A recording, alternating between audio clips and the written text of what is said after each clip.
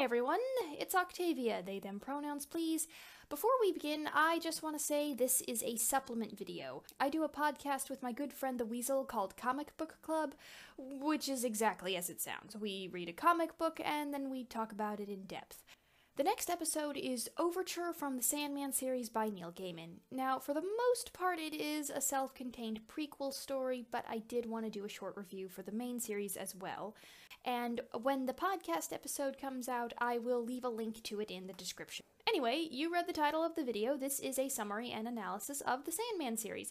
This will include the original 10-volume set as well as a few extra volumes, Dream Hunters, Endless Nights, and briefly Overture. As I said, we're going to do a whole podcast talking about it, so I don't want to say too much here, but I will briefly mention it. I am aware there are several spin-off series and books featuring these characters, but aside from the ones I've mentioned here, I have not read them, and I honestly doubt I will. So without further ado, here we go. The premise. This is Dream. He has a lot of other names, but Dream works just fine. He is the physical embodiment and personification of dreams. He has 6 other siblings: Destiny, Death, Desire, Despair, Destruction, and Delirium, all of which are likewise personifications of their namesakes. They pop in from time to time, but for the most part this is about Dream and his adventures.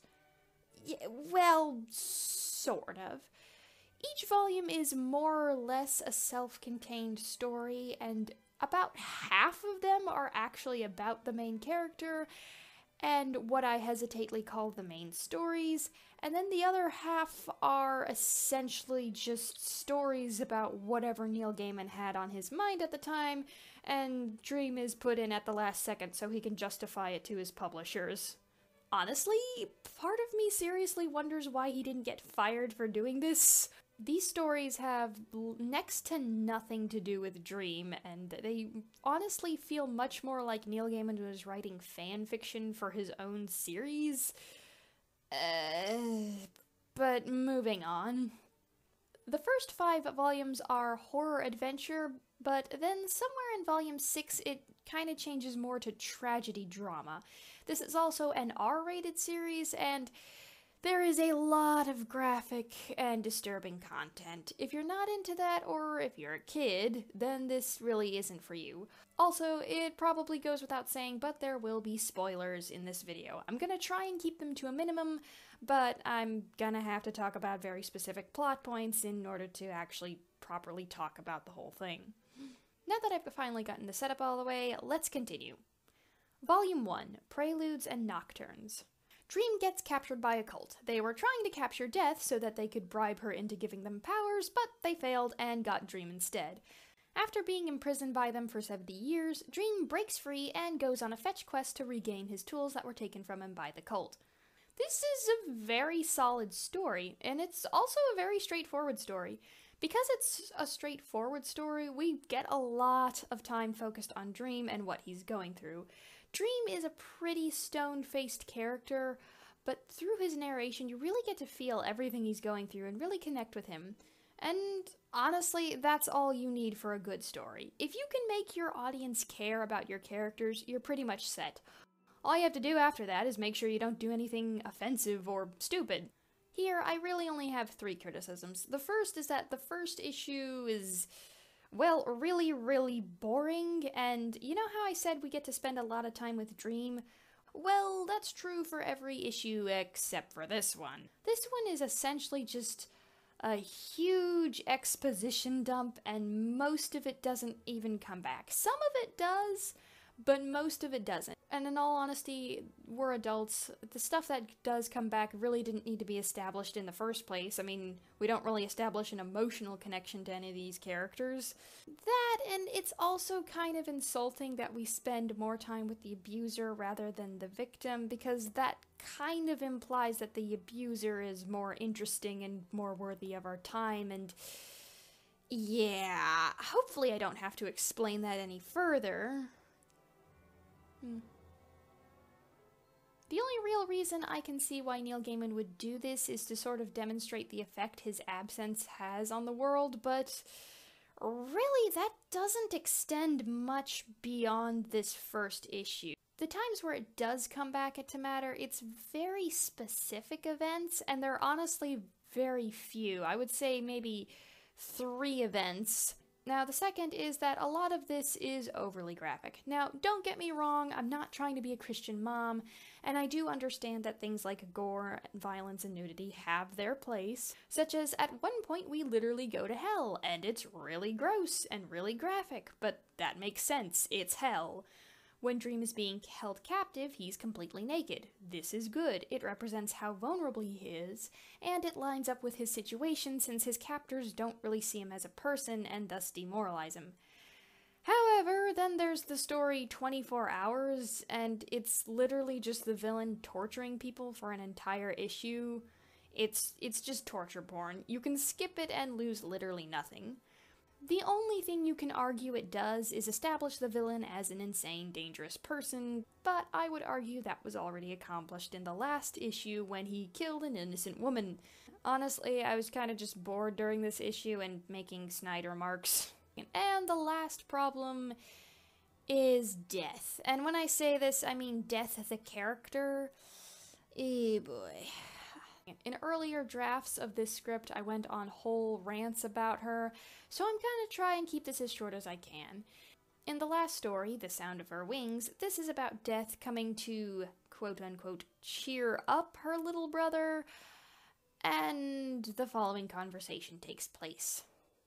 You see, until then I had been driven. I'd had a true quest, a purpose beyond my function, and then suddenly, the quest was over.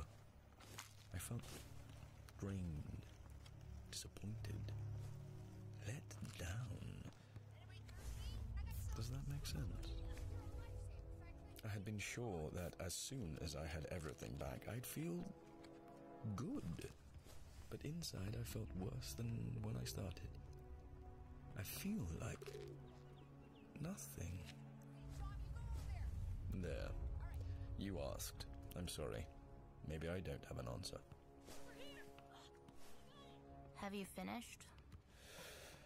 Yes. You could have called me, you know.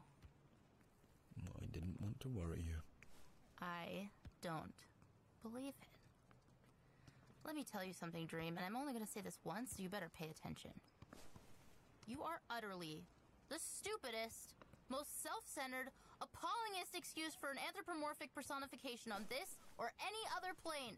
An infantile, adolescent, pathetic specimen. Feeling all sorry for yourself because your little game is over and you haven't got the balls to go and find a new one? You threw the bread at me. I don't believe this. Dream, you're as bad as Desire, or worse. Did it occur to you that I'd be worried silly about you? I didn't think. That's exactly it. You didn't think. You lummox, you overgrown, bubble-headed. Oh! Give me strength. Anyone with an ounce of intelligence can tell you this is a textbook case of gaslighting and emotional abuse. He is in pain, and for good reason. He was tortured for 70 years. And she basically just says man up and go back to work. Just to be clear, things like this happen pretty much every time these two characters interact. She is continually belittling him and dismissing any concerns he has. She continuously tells him to ask for help if he needs it, but when he does, she never gives it to him. This is an abusive relationship, and it is being portrayed as healthy and normal. This is very, very bad. Hopefully I do not need to go on further to explain why. I think what bothers me the most is that no one, either in the audience or the author, seems to actually realize. Anyways, overall, this is a really good book worth your money. If what I'm describing sounds like something you'll enjoy, you'll almost certainly enjoy it. Volume 2, The Doll's House. Yeah, this is atrocious. You don't notice it the first time around, but rereading it after finishing the series, it's easily the worst comic in the entire series, and easily one of the worst comics, period, I can ever remember reading. The first time reading it, there are only 2 main problems. Number 1 being it prioritizes the plot over the characters. There is so much going on in this volume that it just wouldn't be practical for me to summarize it in this video. I never had any trouble keeping up with what was going on, but because of how busy it is, we don't really get to spend enough time to actually connect with any of the new characters. And since I didn't care about the characters, I really didn't care about anything else that was going on. Second, this isn't even really about Dream, it's about a new character, Rose. The entire reason I'm buying this book is to read about Dream going on adventures, so when Dream is basically a plot device in his own series, I feel cheated. Rose isn't even really much of a character. She has very little agency and spends more time talking about other people than herself. I didn't really feel like I started to care about her until the very end, when she's kind of writing this diary entry reflecting on everything that was happening. That I liked! Then the book ended immediately after that, so who really cares? Okay, so those problems are bad, but they're not too bad, so what makes this book so horribly when you reread it? Dream is out of character. Dream is an insufferable ass in this book. You don't notice it the first time around because you could easily say he's acting differently because now the circumstances have changed. He's got all his power back. Or you could say he's acting differently because at some points it takes place in the very distant past, and of course he would act differently then. But no. In later volumes, he just doesn't act like this regardless of the time or circumstances. He is respectful, and the most you can really accuse him of is being impatient and insensitive. Those are good flaws for a character and fit so much better with Dream, but here those flaws are grossly exaggerated till he's basically unrecognizable. And yes, I am fully aware of how that sounds. Oftentimes, when people see a character they really like doing something terrible or despicable, they dismiss it as out of character merely so they can preserve the image of that character in their head and not feel any guilt about admiring them. However, here I think I'm fully justified in saying that this is out of character. In this book, Dream carries out an incredibly toxic romance with a character called Nada. She is a 16-year-old girl, a queen of an African city-state, and to make a short story even shorter, basically he abuses and has sex with her, and then when she rejects him, he literally has her imprisoned in hell. Let's very quickly compare that to all of his other romantic relationships. In his very first romance, his partner cheated on him, and when he caught her doing this, he did not even get angry at her, he simply walked away. In his second romance, essentially they were both forced into the relationship.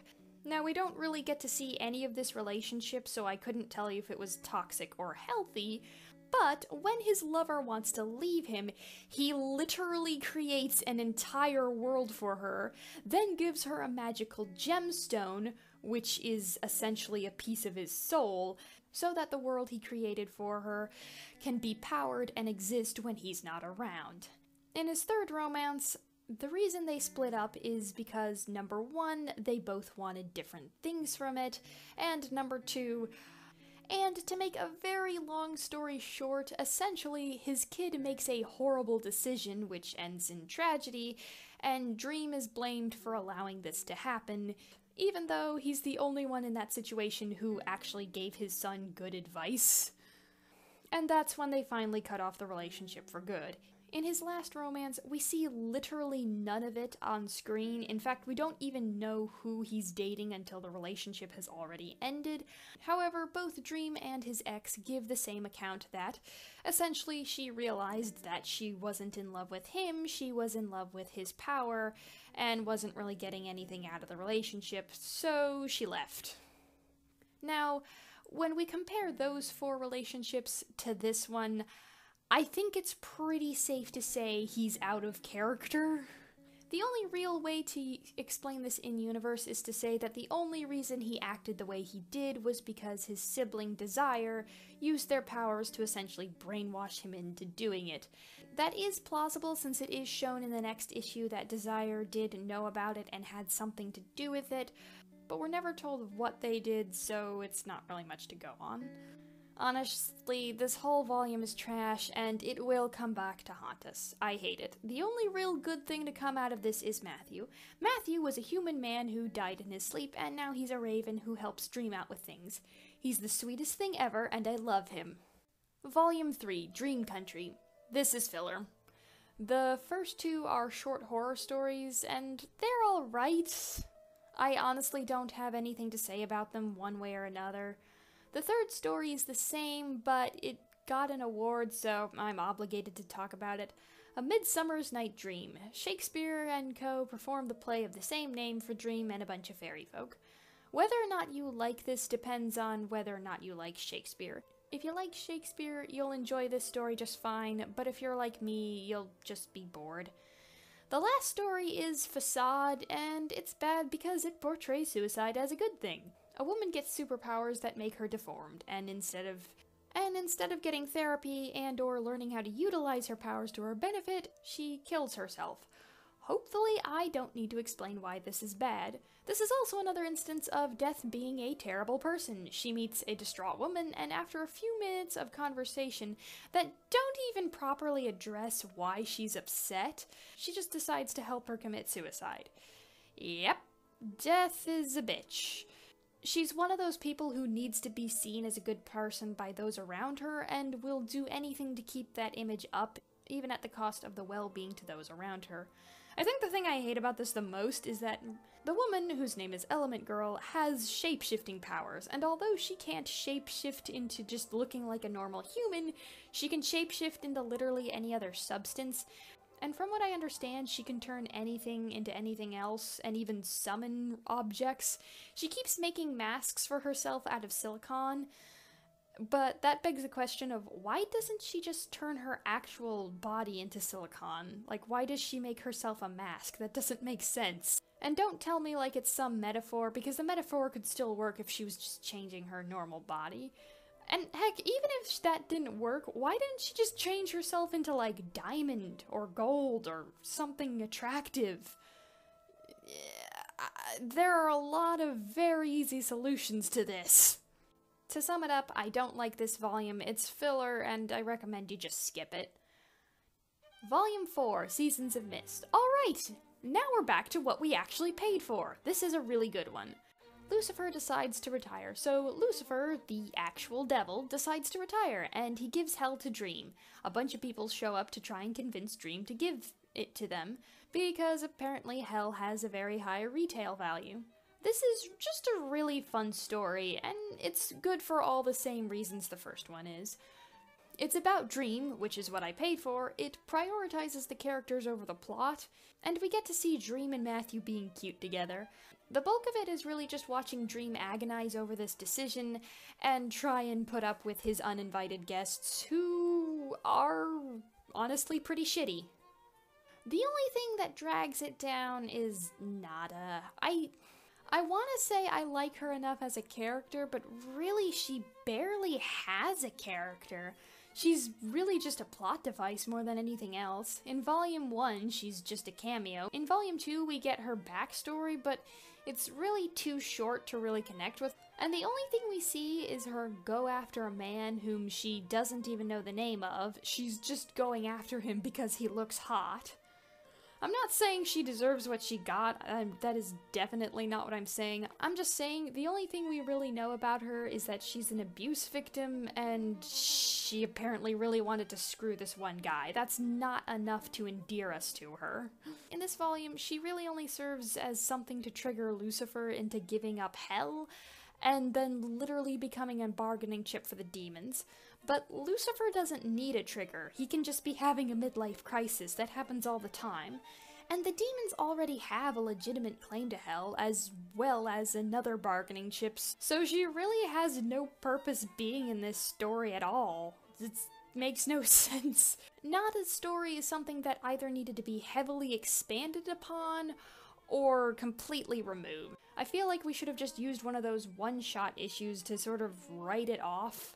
The reason I say I don't like Nada being here is just because She comes from a story that is already really bad, and so she drags all that emotional baggage with her. I like this story, but she reminds me of a terrible story, and that kind of sours it for me. Overall, this is a really good volume. It doesn't have any real glaring issues, and it's certainly worth your money. Volume 5, A Game of You. This is honestly more filler, except for instead of a bunch of short stories, it's one long story. And it has absolutely nothing to do with anything and never comes back in any meaningful way. It's an okay story by itself, but it has a really weird ending. I'm not sure what the message of this story is, or its reason for existing. I know someone's probably already typing a furious comment about how I'm just too stupid to understand the true beauty and meaning of this story, but honestly, I don't care. I don't care about this story. I don't care enough to analyze it any further. Yes, if I really thought about it, I could probably come up with a few things, but I just don't care. This story is honestly just really boring. It feels like I'm reading one of those Wizard of Oz books, but written by an edgelord with self-hatred issues. I don't care. And again, this isn't about Dream. I specifically paid to see Dream. The most noteworthy thing about this book is that it has a transgender woman in it, Wanda, and a lesbian couple, that being Foxglove and Hazel. However, Wanda dies at the end, along with the only black character in the story, and Hazel cheats on Foxglove, and we know Foxglove's previous relationship was also abusive. Honestly, I want to say I feel bad for her, but I really don't. We don't know enough about her. This series has a continuing problem where it expects you to care about things merely because of what they are. It expects you to care about romance because it's romance. It expects you to care about a character's suffering merely because they're suffering. But oftentimes it really just skips the work it needs to do. I'm aware that what I'm reading is fiction. I'm aware these people aren't real.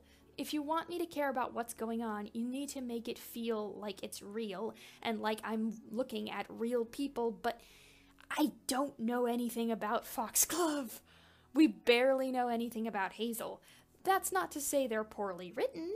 The main problem here is just time. They're not given enough time to really be fleshed out, as well as the fact that I'm already grumpy about the fact that I'm not getting what I paid for. Now, I will say I don't think this is bigotry. This is a problem that pursues through most, if not all, of Neil Gaiman's books in one way or another, whether or not there's any LGBT representation. For instance, his novel Stardust is a fantasy romance where the titular couple spends most of the novel fighting, and then, when they start to get along, he skips over all of their bonding and goes pretty much straight to the end. Innocent characters getting horribly punished is also a reoccurring problem, both in this series and other books. I'll talk about it more later, but basically what I'm saying is the problems we see here with the LGBT representation show up throughout this whole thing, but we notice it more when it's happening to them. In the end, this volume is pure filler, and more than anything, I was bored. If you want to read it, go ahead, I guess. I can't stop you, but I can't recommend it. Volume 6, Fables and Reflections. This is more filler, but actually I kind of like this volume.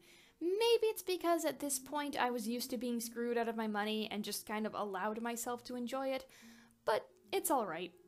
Let me make this clear. I don't hate filler for being filler. I hate filler because I want to read about Dream, and most of the filler has nothing to do with him. It's like going to a candy store and finding out they don't sell chocolate. Here, we do have stories like that, but we also have a few good stories too. The Hunt had nothing really to do with Dream, but it did make me laugh. I don't know if it was supposed to make me laugh, but it did, and I'll appreciate that. A Parliament of Rooks was about the secondary characters swapping stories, and they were alright. It had a lot of Matthew in it, and I will always appreciate more Matthew. We just need more of Matthew being a good birdie boyfriend to Dream. We just need more of that. We also got a story that does have something to do with the rest of the story. I know, who knew? Remember how earlier I said that Dream's son did something stupid and that's why he broke up with his current partner? Well, that's pretty much this story, the Song of Orpheus. Even though it has nothing to do with Dream, it still does have a place in the narrative. Now, technically you could skip Volume 6, it doesn't contribute to the plot, and you're an adult, you would be able to figure out what's going on for yourself. However, it does give more emotional weight to later events.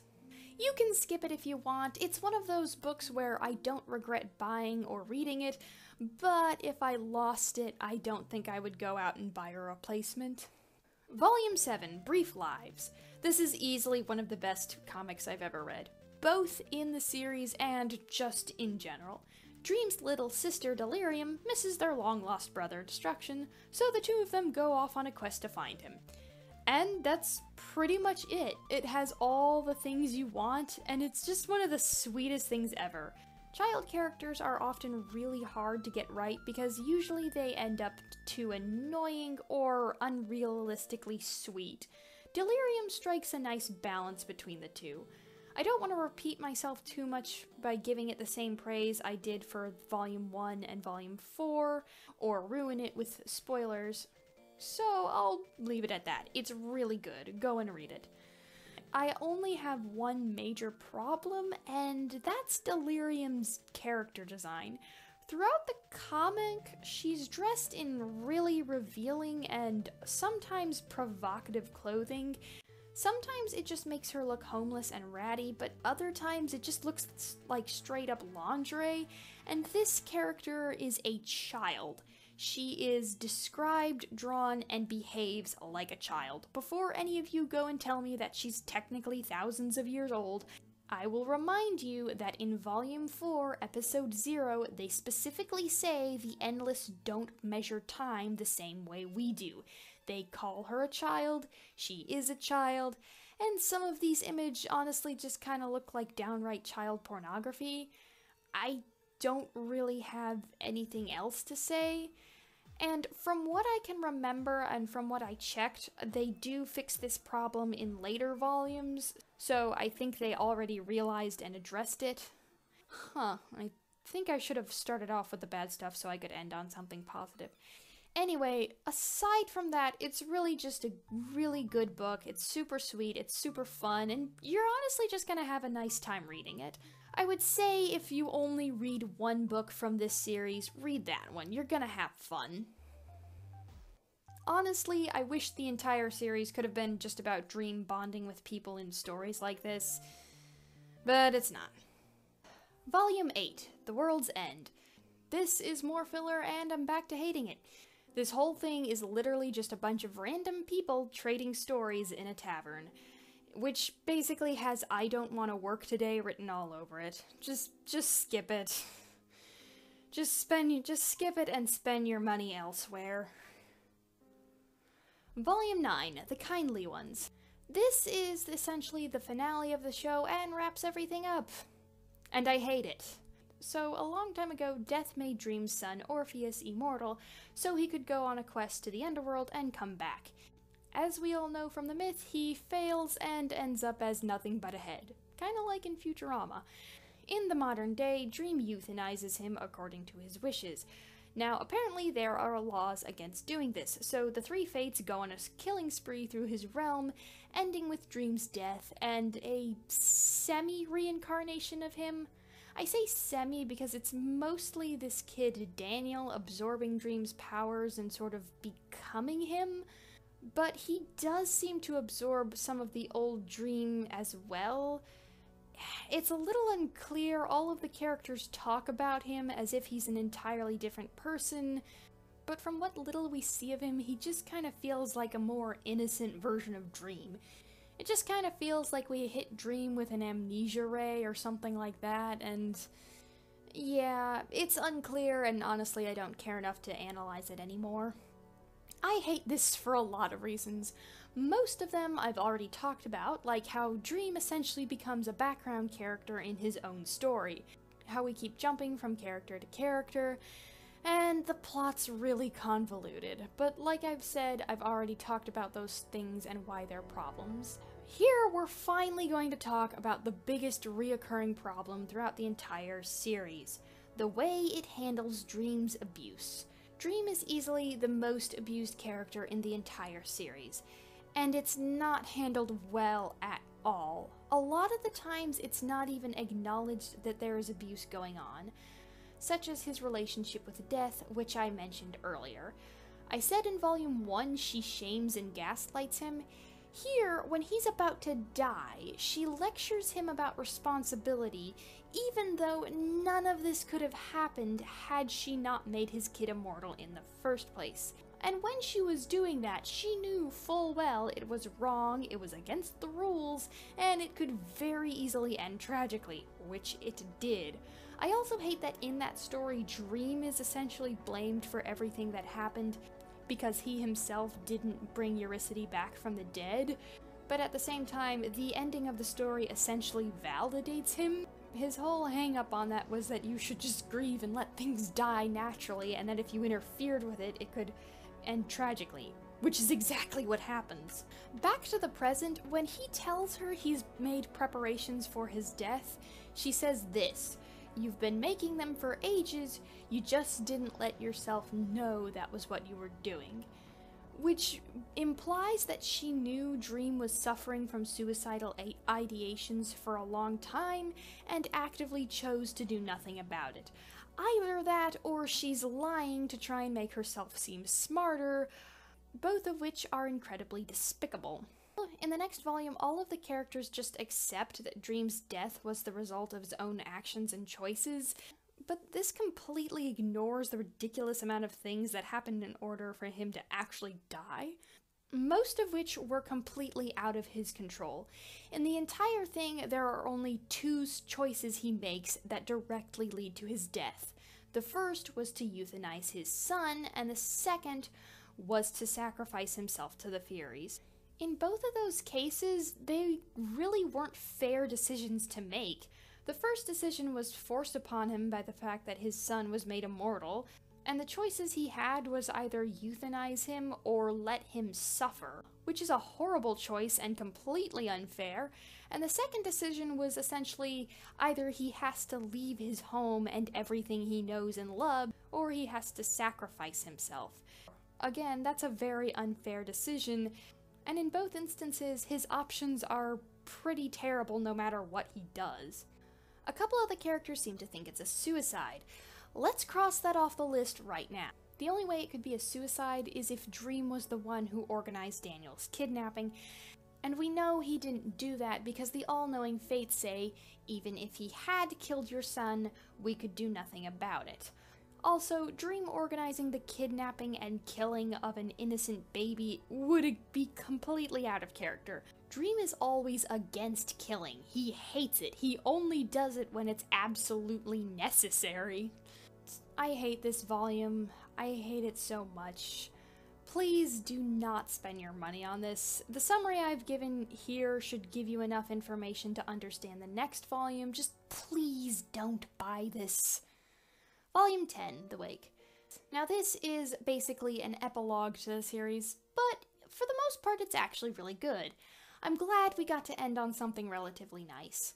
The first few issues are Dream's funeral and the new Dream adjusting to his role. This part I like. For the most part, it's just the other characters talking about what Dream meant to them and grieving together, which is honestly really sweet. Though, I will say, Matthew and Delirium are the only ones who feel like they have a realistic reaction to what's going on. Most of the other characters just kind of accept it with a, "Oh yeah, I guess that happened." The only thing I really hate about this section is what I said earlier in Volume 9, and that's about how it handles Dream's abuse. I'm gonna try not to repeat myself too much. I talked about it enough in Volume 9, and I'm gonna talk about it a little bit more in the conclusion. So, for now, let's move on. The rest of the volume is just more short stories, and honestly, I don't like them. They're not bad, but they wrap up loose ends that really don't need to be addressed. They just feel redundant, and I feel like it would have been a lot more powerful if we just ended it with that page of the new Dream meeting his family. That being said, this one is worth your money, and I do recommend it. Alright, now we finished up with the main series, now we're going to do with the single volume installments. These are things that were, from what I understand, mostly just stories that were released as celebrations of the anniversaries this had, or just, fun little attachments. The first of this is Dream Hunters. This is a fairy tale in ancient Japan. A fox spirit, I want to say a kitsune, but they never use that word, so fox spirit it is, falls in love with a monk, and some noble wants to sacrifice the monk as a part of a spell. By romance standards, this is really good. By regular story standards, this is mediocre. The whole plot revolves around the idea that these two are in love, but they're not really in love. As I said, Neil Gaiman is shit at writing romance. They only have one real conversation with each other in which the fox tried to cheat him out of his house. This is, at best, a crush or infatuation. Honestly, it would have just made a lot more sense if the fox felt honor-bound to help him, to make up for causing him trouble, and then the monk felt obligated to return the favor. If a fairy tale in Japan sounds cool, you'll probably like it just fine, but that's really all it has going for it. Endless Nights. This is 7 short stories about the endless. Well, not really. That's what the book jacket says, but really it's more about 7 people who meet them. And, I mean, it's nice enough. I like Dream Story. This is about Dream's first lover, and I already summarized it earlier. Dream's lover cheats on him, and yada yada. It's probably my favorite story because it deals with my favorite character, but it's just a sad short story, and that's really all there is to it. I like it enough, but who cares? Death's story just kind of feels like a retelling of the Red Death. I hate Death as a character, so I'm already inclined to hate a story about her. Delirium's story is unique, and I can appreciate that, but it's less a story, and it feels much more like a poem about experiencing delirium. I can enjoy that for what it is, but it's an acquired taste. Despair's section is pretty much the same, but about despair instead of delirium. As far as the rest go, I don't have anything to say one way or another. They're stories, they exist. I didn't notice anything particularly offensive. I didn't notice anything particularly good. If I try to go more detailed into it, I'm just gonna hate writing this. Finally, Overture. I'm not going to talk about this too much because, as I said, we're going to do a podcast about it. But this is definitely worth mentioning. This has everything I paid for and wanted to see in a Sandman story. Basically, it's about Dream going on a quest to save the universe. I think if push comes to shove, I would say that this is the highest quality of the Sandman stories, and probably my favorite. This is mostly because it seems to be the only volume that's fully aware of the fact that Dream is an abuse victim and not a bad person. From what I can tell, this actually understands the toxicity surrounding him and why he is the way he is. We still don't really acknowledge Death as an abuser, but she's really just a cameo in here, so I'm not gonna get mad at that. Though, knowing Neil Gaiman and what kind of author he is, this could simply be a happy accident, or this could be intentional. Honestly, you can never tell with him. It doesn't correct previous installments, but it handles things properly here. A lot more properly here, and when they slip up, it's at the very least a lot more graceful. I do wish it had been a little bit blunter about this stuff that's going on, and we'd actually see his abusers get their comeuppance, but honestly at this point, I'll just take what I can get.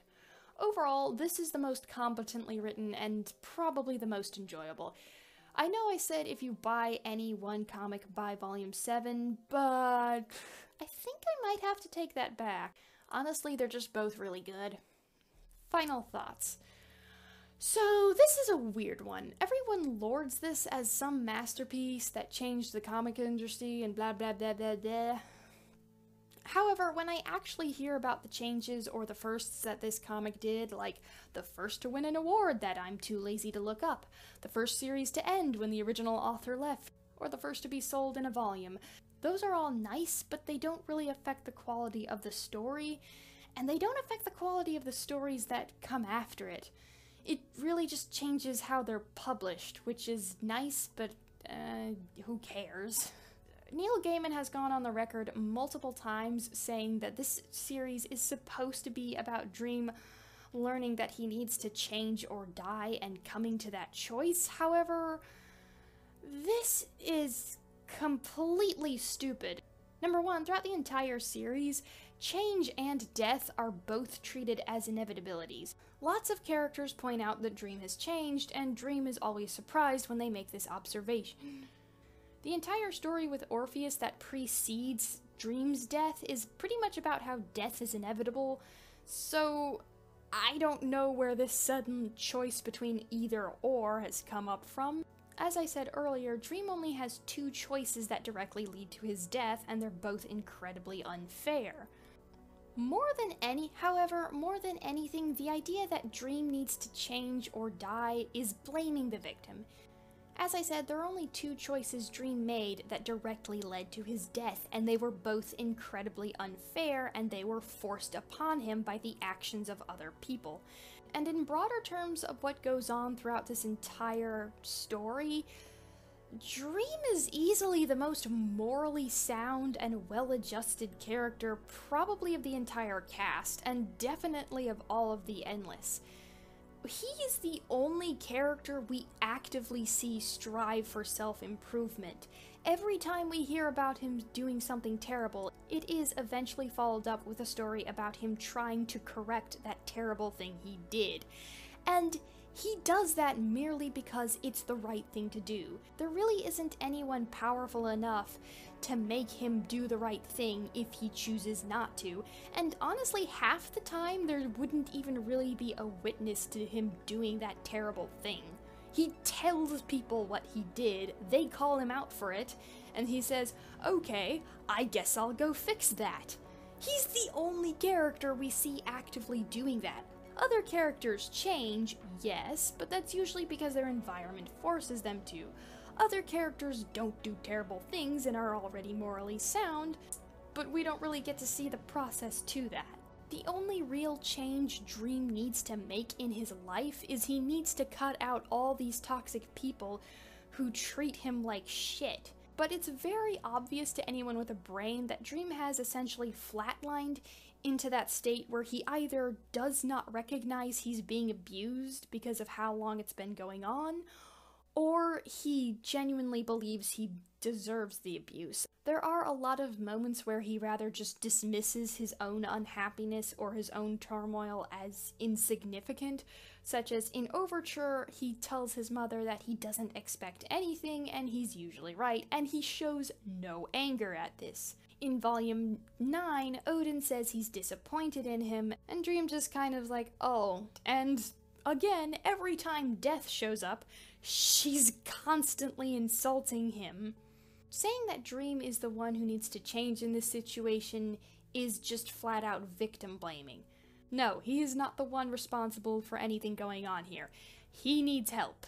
He needs his birdie boyfriend to step in and tell people off. Saying Dream is the one who needs to change or die is essentially saying that it's Dream's fault for letting people abuse him, rather than saying it's their fault for being assholes in the first place. Now, finally, all of that being said, I do understand why people like it, and in all honesty, I do consider myself a fan. Dream is probably my new favorite character of all time. Despite how unjust his ending is, and despite how disgusted I am by the fact his abusers never face punishment for it, he's just a really inspiring character. If you asked me what this series was about, I would say that it was about Dream trying his best to be a good person, despite all of the abuse he suffered, and despite the fact that he has a job that requires him to do terrible things. If you can get past the problems I've mentioned, you're gonna love the rest. It definitely says a lot that I spent over $200 just because I wanted to see more of Dream and Matthew. That's how much I fell in love with him. That's the main sell of this. The characters that actually are characters are some of the best you'll ever see, regardless of medium. So, should you read it? In the end, I would say you should definitely read volumes 1, 4, 7, 10, and Overture. As for the rest of them, that's up to you. I do regret buying some of them, but some of them are enjoyable. This series is pretty impossible to talk about or judge as a whole, but there are some real gems here, and you are missing out if you don't read them. Anyway, thank you for your time. I hope you all have a wonderful day, and may your reading find you well. May all your dreams be sweet tonight, safe upon your bed of moonlight, and no night of sadness, pain,